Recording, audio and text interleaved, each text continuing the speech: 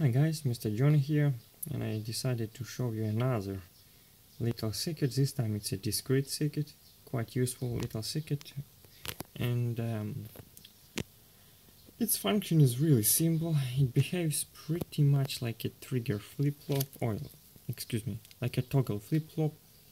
Essentially it changes state each time a clock pulse arrives. I'm gonna simulate clock pulse with this lead. I'm gonna touch it to the positive rail and you will see that LED will toggle on and off. And it will be stable. You can see it doesn't have to be a long pulse. Short pulse will do. See? And if I gonna put like that, it's stable. It doesn't oscillate or anything. Same applies if I'm gonna turn it off. Oh. It's very stable, very nice.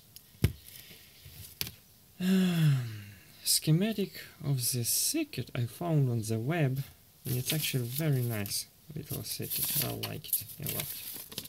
Very simple, as you can see, based on RS flip-flop, which looks like this. You can see you can turn the load on and off. No, not the load.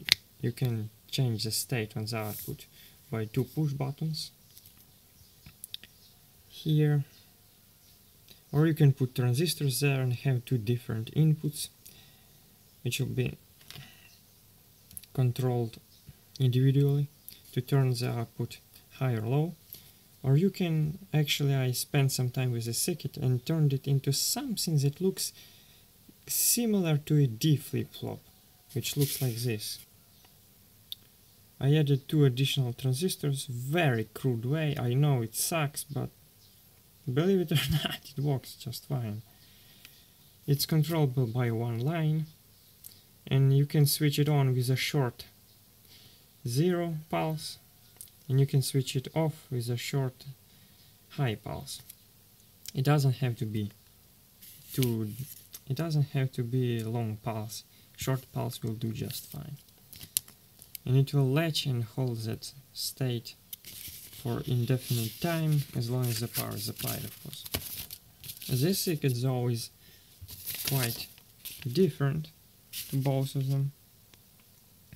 Well, they are similar that they all have two transistor RS flip-flops as the basis, but this one uses a clever combination of passives around it.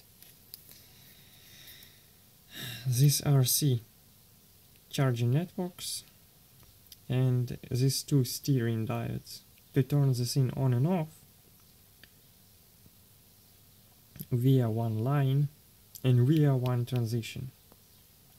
So all you need to do is to pull this out input low and the thing will change state to the opposite one. This resembles a toggle flip-flop. So, and actually, to make it work quite nice, you should go and pull this input high via a rather large resistance. I use 10 megohms and it works well. And in this situation I actually use the transistor there, because I need this output to go low to trigger the circuit, so I just went and added a transistor.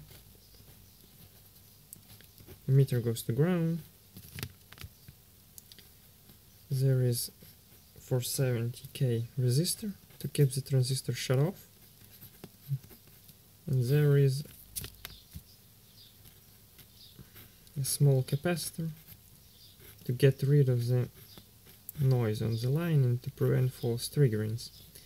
This in my case is 47 nanofarads. You can experiment with it.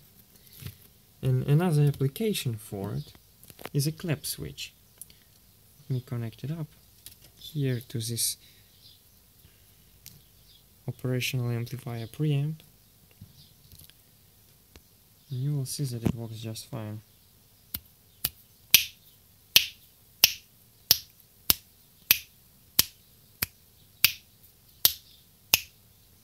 As you see, it works just fine.